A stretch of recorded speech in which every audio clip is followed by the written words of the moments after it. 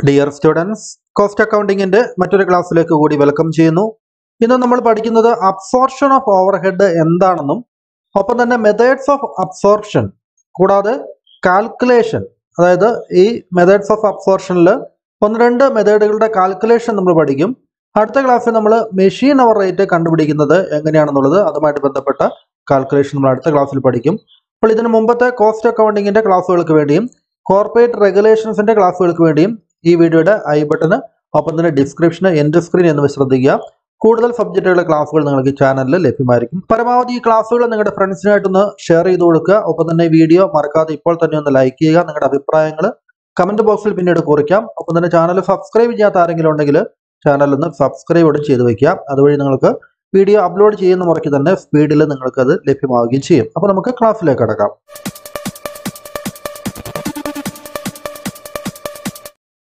ആദ്യം നമുക്ക് absorption of overhead എന്നതിന്റെ മീനിങ് എന്താണെന്നുള്ളത് മനസ്സിലാക്കാം. Overhead absorption means charging of overhead of A particular cost centre. ഉദാഹരണത്തിന് പ്രൊഡക്ഷൻ ഡിപ്പാർട്ട്മെന്റ്, ഒരു കോസ്റ്റ് സെന്റർ ആയിട്ടുള്ള പ്രൊഡക്ഷൻ ഡിപ്പാർട്ട്മെന്റിന്റെ ഓവർഹെഡ്, അതാ overhead, total overhead to its different cost units. അത് ആ ഒരു കോസ്റ്റ് സെന്ററിന്റെ കീഴിൽ വരുന്ന ഡിഫറെന്റ് ആയിട്ടുള്ള കോസ്റ്റ് യൂണിറ്റുകളിലേക്ക് നമ്മൾ ചാർജ് ചെയ്യുന്നതിനെ, ഡിവൈഡ് ചെയ്ത് കൊടുക്കുന്നതിനെയാണ് ഓവർഹെഡ് അബ്സോർപ്ഷൻ എന്ന് പറയുക.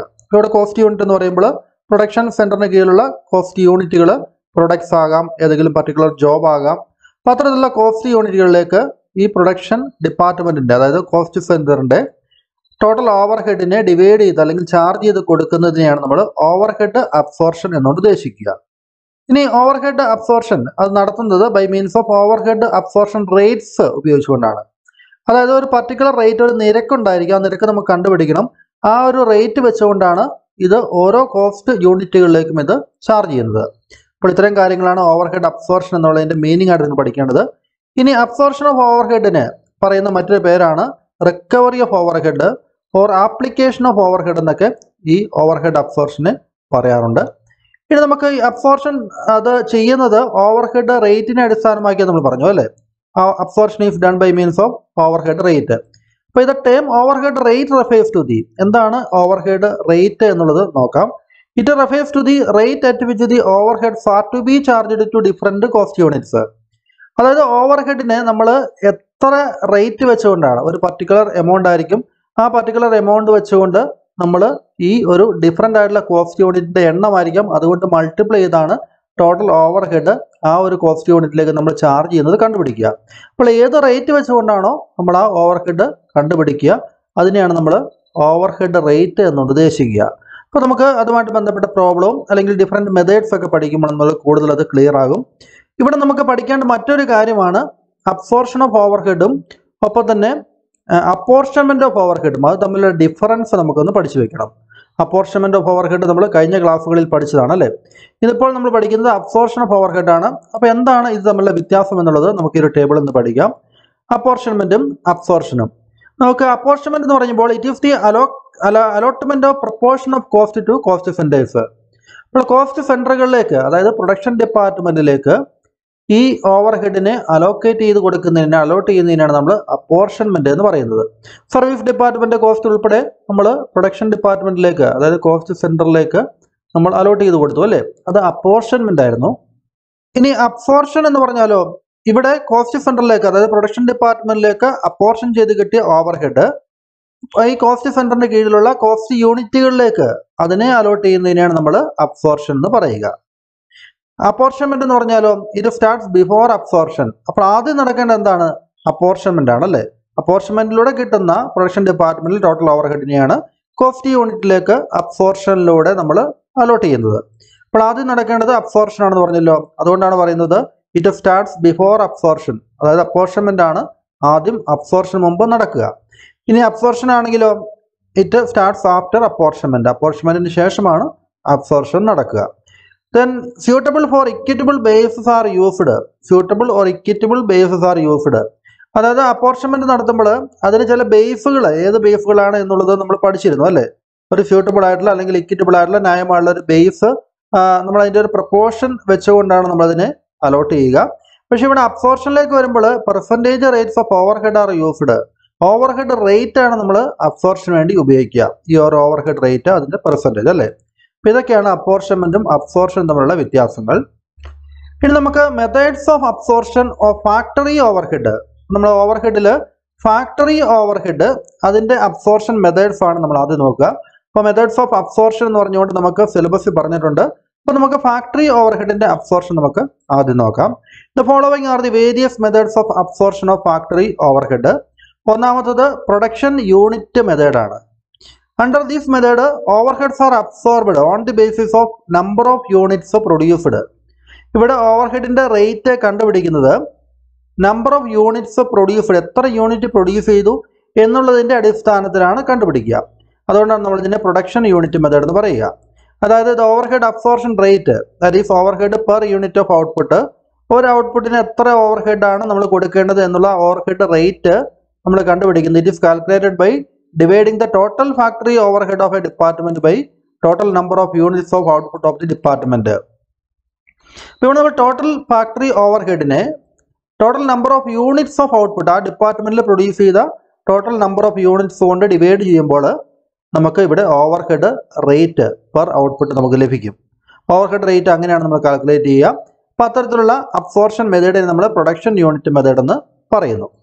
നമുക്ക് അടുത്ത മെത്തേഡ് നോക്കാം. Percentage on direct material cost മെത്തേഡാണ്. In this method the cost of direct material used in manufacture of A product is used as the base of absorption of factory overhead. ഇപ്പോൾ factory ഓവർഹെഡിൻ്റെ അബ്സോർപ്ഷന് വേണ്ടി ഇവിടെ ഉപയോഗിക്കുന്നത് total cost of direct material ആണ്. Direct മെറ്റീരിയലിൻ്റെ cost എത്രയാണോ അതാണ് ഇവിടെ നമ്മൾ ഉപയോഗിക്കുക. അപ്പോൾ നമ്മൾ ഈ ഒരു ഇക്വേഷൻസ് ഒക്കെ ഓർത്തിരിക്കാൻ വേണ്ടി ഏറ്റവും എളുപ്പമുള്ള മാർഗം എന്ന് പറയുന്നത് എല്ലാത്തിൻ്റെയും ഏറ്റവും മുകളിൽ വരുന്നത് അത് ടോട്ടൽ ഓവർഹെഡ് ആണ്. അതിനെ എന്തുകൊണ്ട് ഡിവൈഡ് ചെയ്യുന്നു എന്നുള്ളതാണ് ഈ ഒരു ഹെഡിങ്, ഓരോ മെത്തേഡിൻ്റെ ഹെഡിങ് സൂചിപ്പിക്കുക. അപ്പോൾ നമ്മൾ total overhead divided by total units produced അല്ലേ, പ്രൊഡക്ഷൻ യൂണിറ്റ്സ് അതിൻ്റെ നമ്പറാണ്. അതുകൊണ്ട് ഡിവൈഡ് ചെയ്യുമ്പോൾ ഇവിടെ ഓവർഹെഡ് റേറ്റ് കിട്ടും ഈ മെത്തേഡിൽ. ഇവിടെയാണെങ്കിലോ ടോട്ടൽ ഓവർഹെഡിനെ നമ്മൾ ഡയറക്റ്റ് മെറ്റീരിയലിൻ്റെ കോസ്റ്റ് കൊണ്ട് അല്ലേ, percentage on direct material cost എന്നാണ്. ഡയറക്റ്റ് മെറ്റീരിയലിൻ്റെ കോസ്റ്റ് കൊണ്ട് ഡിവൈഡ് ചെയ്യുമ്പോൾ നമുക്കിവിടെ ഇവിടെയും ഓവർഹെഡ് റേറ്റ് നമുക്കിവിടെ കിട്ടും. അതായത് factory overhead divided by direct material cost. ഇവിടെ ആയിരുന്നെങ്കിലോ factory overhead divide by number of units produced അല്ലേ ഇൻറ്റു 100. ഇനി percentage on direct labour cost or wage മെത്തേഡാണ് അടുത്തത്. Percentage on direct labour cost or wage method. ഇവിടെ direct മെറ്റീരിയലിൻ്റെ cost ആയിരുന്നു, ഇവിടെ direct labour cost അല്ലെങ്കിൽ വേജസ് ആണ് അല്ലേ. Under these method direct wages are taken in to account for calculation of absorption rate. ഇവിടെ നമ്മൾ ഫാക്ടറി ഓവർഹെഡ് ഡിവൈഡഡ് ബൈ എന്തായിരിക്കും, ഡയറക്റ്റ് വേജസ് ആയിരിക്കും അല്ലേ. Overheads R charged as A percentage of the direct wages incurred on products or jobs. ഇവിടെ direct വേജസിന്റെ അടിസ്ഥാനത്തിലാണ് overhead charge ചെയ്തിരിക്കുന്നത് എന്നാണ് പറയുന്നത്.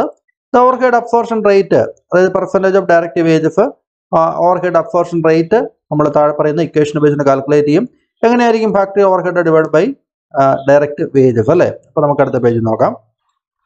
Factory overhead divided by direct wages into 100 അല്ലേ, അതാണ് അതിൻ്റെ ഓവർഹെഡ് റേറ്റ്.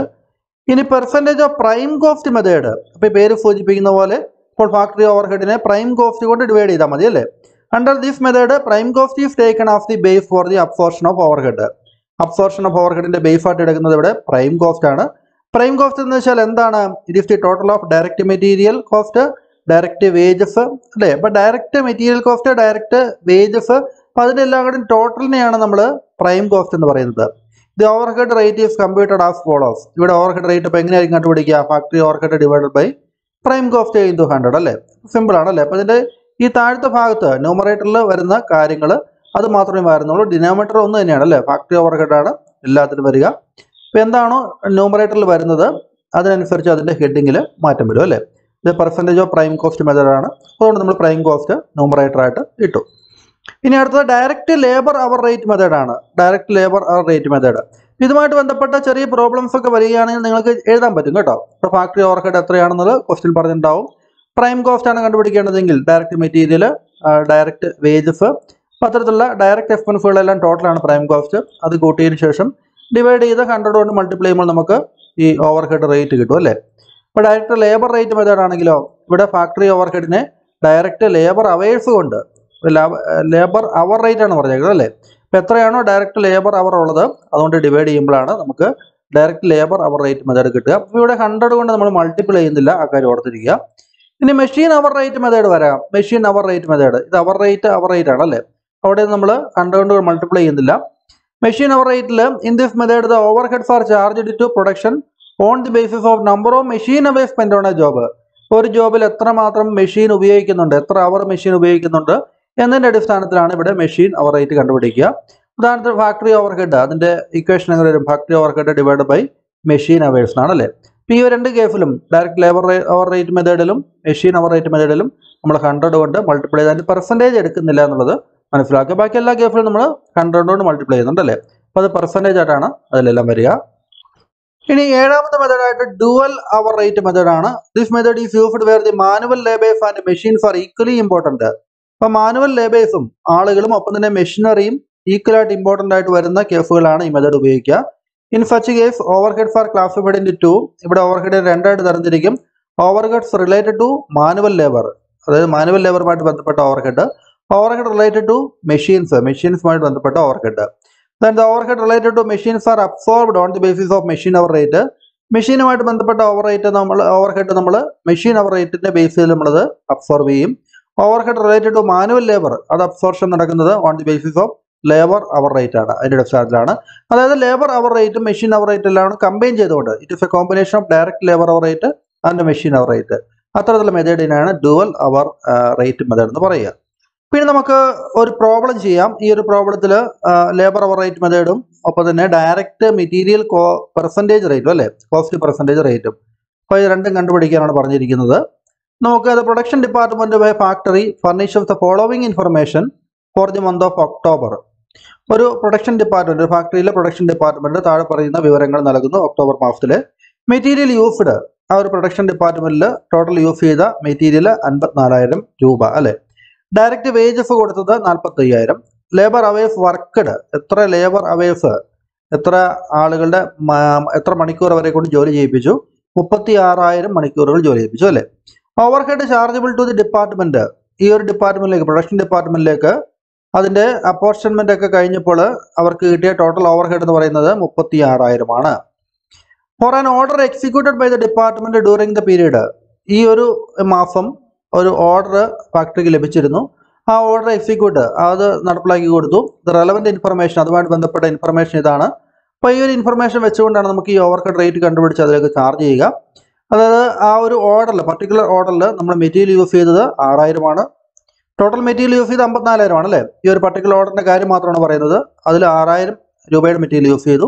ഡയറക്റ്റ് വേജസ് ആണെങ്കിൽ 3,200 ആണ്. ലേബർ അവേഴ്സ് വർക്കഡ് ആണെങ്കിൽ 3,200 ആണ് അല്ലേ. ഇത്രയും കാര്യങ്ങളാണ് അവിടെ സംഭവിച്ചത്. അപ്പോൾ നമ്മളോട് പറഞ്ഞിരിക്കുന്നത് calculate the over head charges chargeable to the job by the following methods. അപ്പോൾ ഈ ഒരു പർട്ടിക്കുലർ ജോബ്, ഇവിടെ ഏതാണ് ജോബ് എന്ന് പറയുന്നത്? ഈ ഒരു വർക്കാണല്ലേ. ഈ ഒരു വർക്കിലേക്ക് എത്രയാണ് ഓവർ ഹെഡ് ചാർജ് ചെയ്യേണ്ടതെന്നാണ് ചോദിച്ചിരിക്കുന്നത്. ടോട്ടൽ ഓവർ ഹെഡ് 36,000 രൂപയായിരുന്നു. ഈ ഒരു പർട്ടിക്കുലർ ഓർഡറിലേക്ക് മാത്രമായിട്ട് ഇതിൽ നിന്ന് എത്ര ചാർജ് ചെയ്യണം എന്നുള്ളതാണ്. രണ്ട് മെത്തേഡ് കണ്ടുപിടിക്കാൻ പറഞ്ഞിട്ടുണ്ട്. ഒന്നാമത്തത് ലേബർ അവർ റേറ്റ്, രണ്ടാമത്തത് direct material cost percentage rate അല്ലേ. അപ്പോൾ ഈ രണ്ട് റേറ്റിൽ നമുക്കൊന്ന് കണ്ടുപിടിക്കാം. നോക്കുക, നമുക്ക് ഈ ക്വസ്റ്റ്യൻ ഇങ്ങോട്ട് കാണിച്ചിട്ടുണ്ട്. നമുക്ക് ആദ്യം ലേബർ അവർ റേറ്റ് ആണ് നമ്മൾ നോക്കുന്നത്. ലേബർ അവർ റേറ്റ് കണ്ടുപിടിക്കുന്നതിന് വേണ്ടി നമുക്ക് എന്താണ് വേണ്ടത്? ലേബർ അവർ റേറ്റ് കണ്ടുപിടിക്കാൻ വേണ്ടി over head of the department, over head of the department എന്ന് പറയുന്നത് നമുക്കറിയാം 36,000 ആണല്ലേ. Divided by direct labour hours of the department.